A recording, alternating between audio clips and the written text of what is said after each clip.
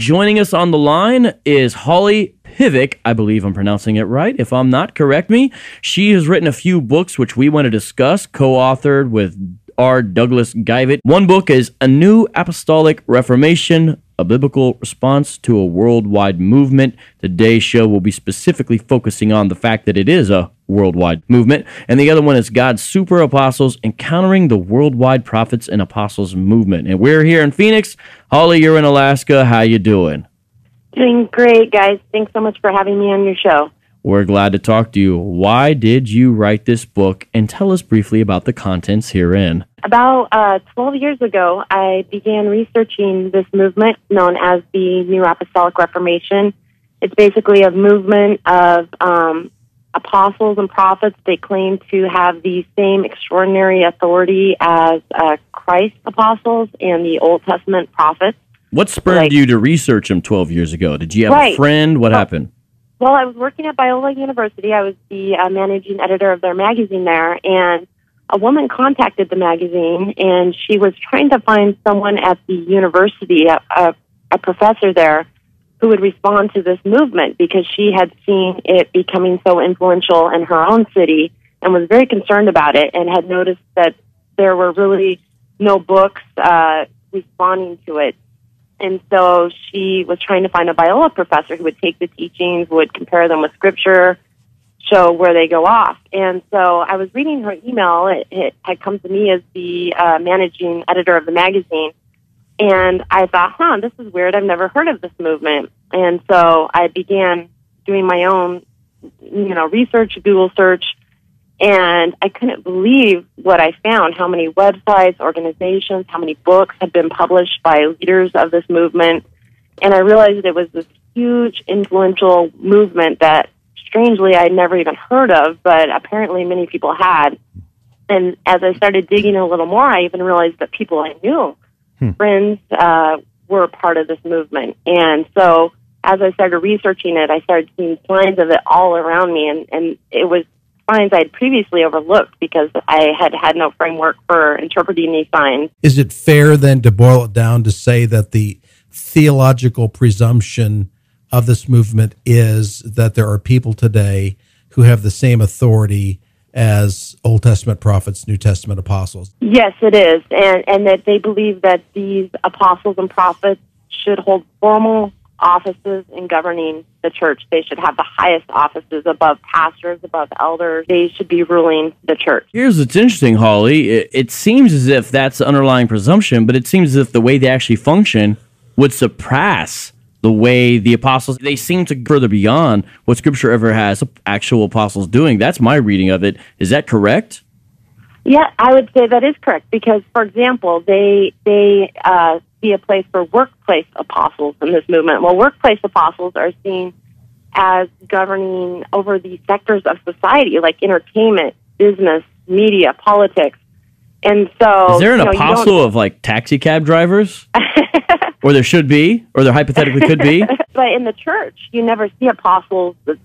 Apostle was an office for the church. It was not an office that had an authority extending to the institutions of society. So they are claiming a far-reaching authority that goes beyond what even Christ's apostles had. So does that get into their theology of dominionism? Correct.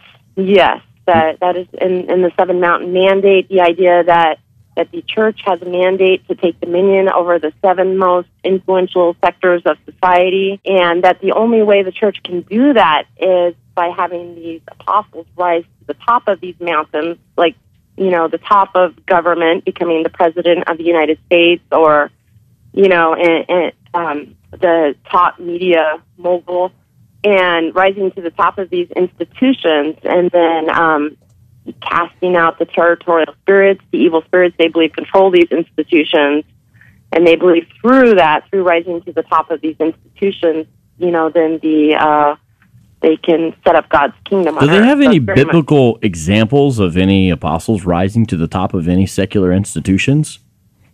No, I don't think so. I mean, I don't think there's any biblical example of, of apostles exerting authority outside of the church. Now, we wouldn't want to confuse this dominionism with theonomy, which comes out of a Reform stripe. Do you know much about theonomy? Do you find these folks talk to each other or any overlap?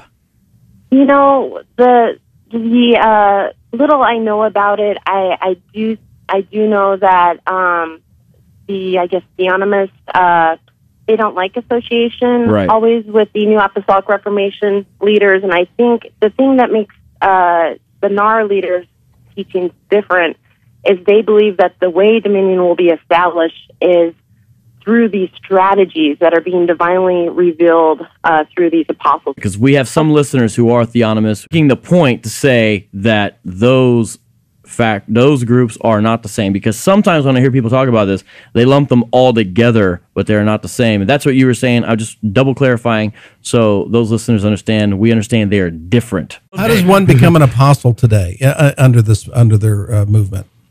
Well, they would say that God gives someone the spiritual gift of apostle, just like any spiritual gift, but that it is the responsibility of those in the church to recognize the person who has been given the spiritual gift of apostle and confer on them the formal office of apostle through like a formal commissioning ceremony. So usually other apostles and prophets will recognize, will confer the office on someone. Maybe there's like a job application. Maybe you could go on Craigslist. Super apostle needed. There is currently no super apostle over the janitors. We just had a gap open up. But anyways. One of the least of the apostles should apply for that. We'd cast lots. Yeah, he was one born out of still time. So Mike, we have in the studio Mike Pettengale. He has done missions work in South America. You're hearing Holly speak about this. Can you give some flesh and blood to this? What I mean is you've seen some of this affect you up close and personal.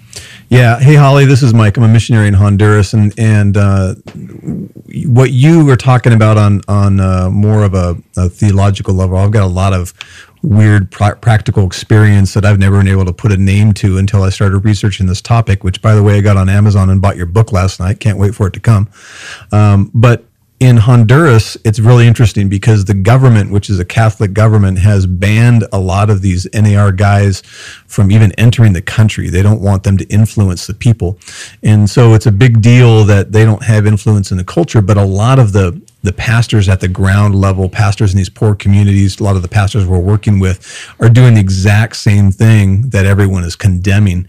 And we've seen in one community that I work in, we had a prophet come in and just randomly walk into one of the churches in the community, a little 30-person house church, and in the middle of the service said to the man on his left, "You need to allow your wife to divorce you because she is called by God to marry the man over here on my right."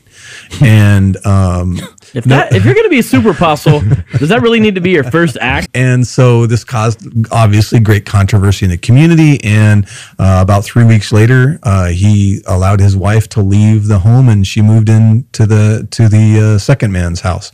And there's a new website now called superapostolicmatchmaking.com. We've also seen a guy that's come in and he's prophesied out of Colombia that's told everyone that he had a vision that all the non-believers came to their church and they reached out to touch the doorknob, and when they did, they all fell down dead. And so that was God speaking to him and saying that the church needed to go out into the streets and aggressively evangelize the community because they couldn't come into the church because they would fall down dead. The moral of the story is they were dead as a doornail. Yeah, very good, very nice. And so then we also had another man that came in and said the Lord told him to, he was essentially rewriting canon, rewriting scripture, and saying that the Lord had told him that the Sabbath had changed to Thursday and that the church needed to focus all of their efforts on Thursday. And so the church moved to 2 services on Thursday and none on Sunday. And I love these guys. It's like, it's sad because it's affecting real Christians, leading people, but it's almost like they're like, I can outdo this guy. I've got a crazy scheme. There's like, I'm waiting for the guy who's like, my new vision is we all have to wear uniforms, and the super apostles get like a Superman influence, like suit. I can totally see it, Well, here's what I've seen in a practical experience is that, and Holly, you can probably address this more than I can, but I've seen time after time, you've had the average person on the street buy into this and say, wow, this God is speaking through this person, or this person has been ordained by God to speak in this way,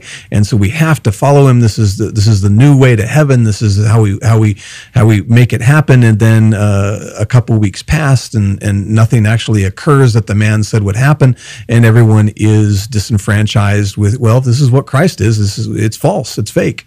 And people are walking away from the church and walking away from the faith because, number one, the false promises that have occurred, and number two, it's confusing. They've got Christians in their own community, in their own household, debating whether this guy is right or that guy is right, or this is truth or that's truth, and it's disheartening to a lot of uneducated people. What do we do, Holly? Well, and I do like the points that you were hitting there, that those are things that we do address in our book, that the disillusionment that, when promises made by these apostles and prophets don't pan out. They often will single out a young man and tell him, you will one day be raising the dead, and you will be in a stadium with thousands of people where you'll be raising the dead. And, one young man shared the story with me of how, because he was given this prophecy, he decided not to move closer to the city where his young son lived, because he felt like the prophecy wouldn't be fulfilled if he relocated.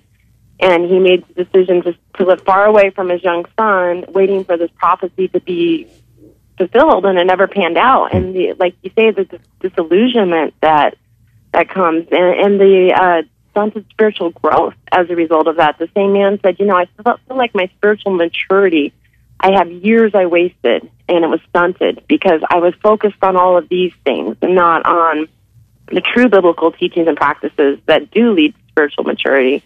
Holly, in your research, one of the things that I've sort of observed from some of these, from cults and other kind of crazy movements like this, that when you get into them, there's great irregularities in two areas, financial and sexual. Did your research uncover any irregularities in those two areas? Well, our book did discuss some of the sexual moral failings of some of the prominent leaders in the movement, some of the prominent prophets like Bob Jones and Paul Cain. These are have been two very highly regarded prophets in the movement. Bob Jones, in particular, Mike Bickle has continually referred to Bob Jones as one of his two spiritual fathers, the other being Paul Cain. And Bob Jones his prophecies were very pivotal in the formation of IHOP in its early years, the International House of Prayer. And that's the dude's out of KC, right? That's right. He was a Kansas City prophet, and they definitely need jerseys, by the way. That sounds like Kansas City prophets, right? Okay, go ahead. But Bob Jones early on was accused and apparently found guilty of having women undress in his office so he could deliver prophetic words to these women. Oh my gosh! You can't do it unless they're naked. Don't you guys know? It doesn't. The power. It doesn't work.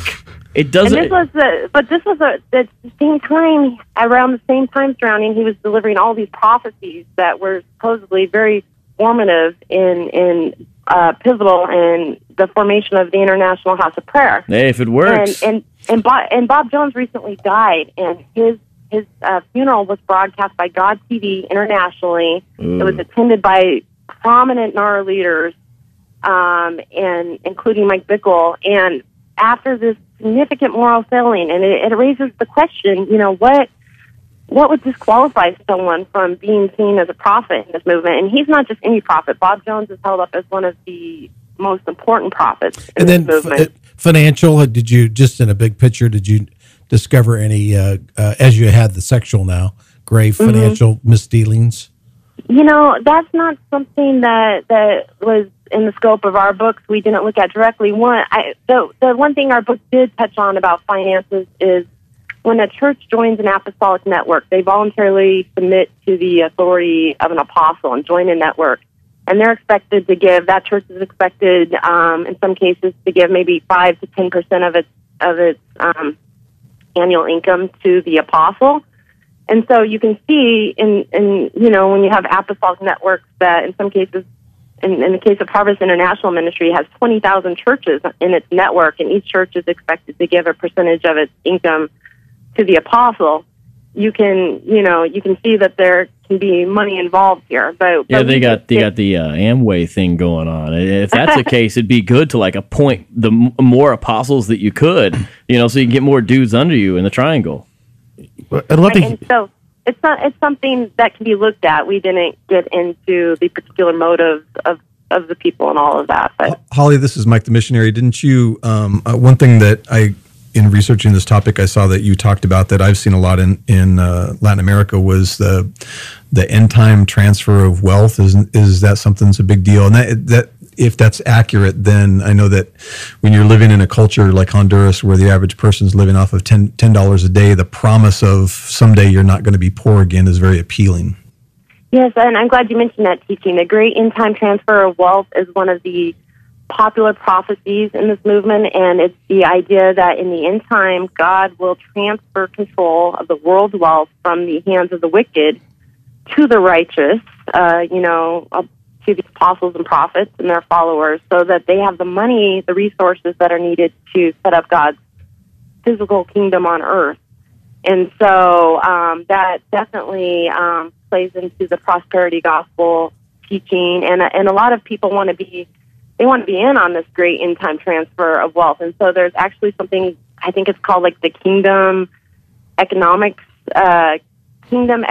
Yearly Summit. It's a Keys conference that's held each year where people in this movement take part so they can learn, business people, so they can learn how they can help facilitate this transfer.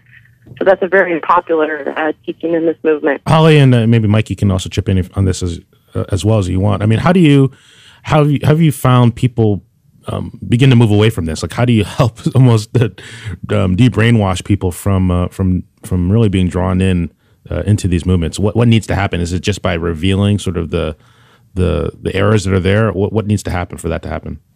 In my experience, it can be very hard, and it can take a long time for people's eyes to start being opened. I encourage people to be, if they have a loved one or a friend who's part of this movement, to just be consistent in challenging the person gently with Scripture, and when they say a certain teaching, where can that be supported in Scripture?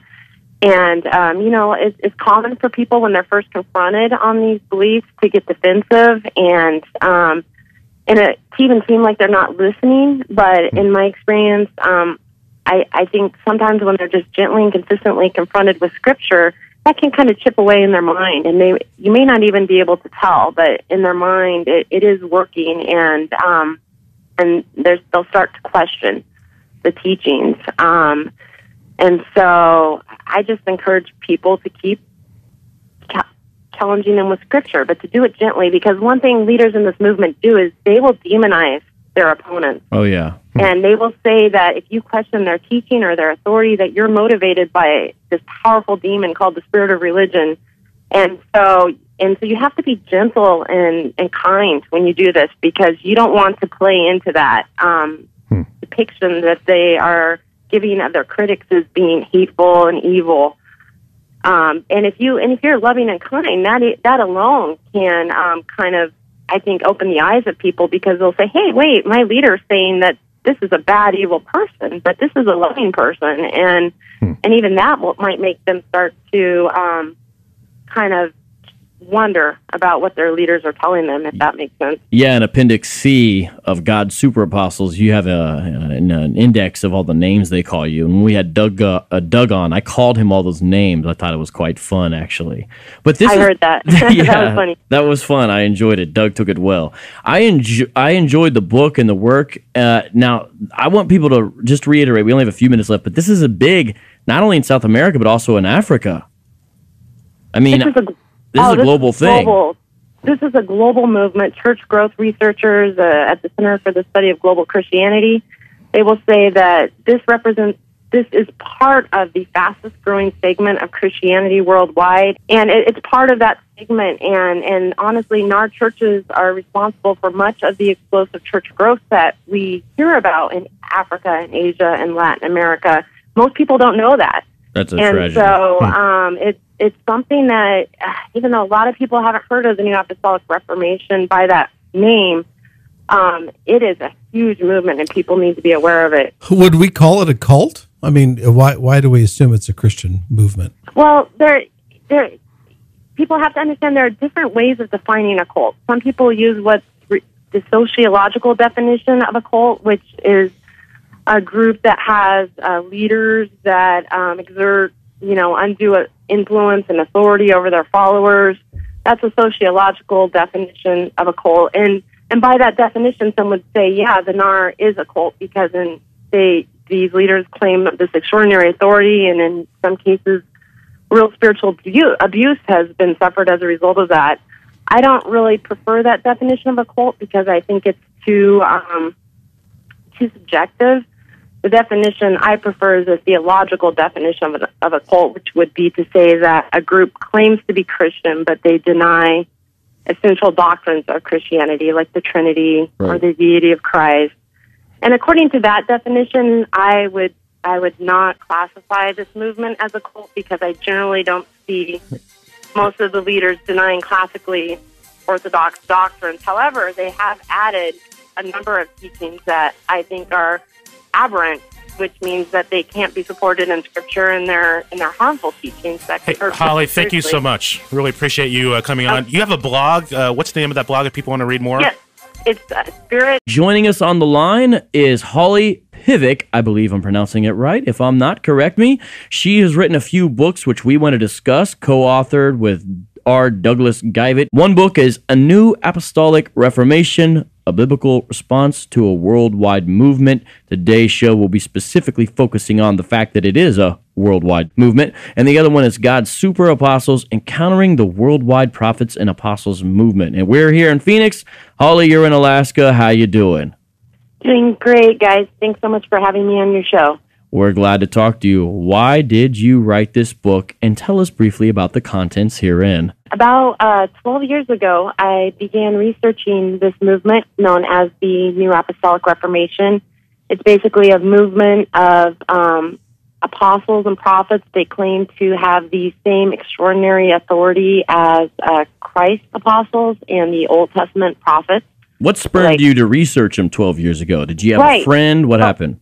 Well, I was working at Biola University. I was the managing editor of their magazine there, and a woman contacted the magazine, and she was trying to find someone at the university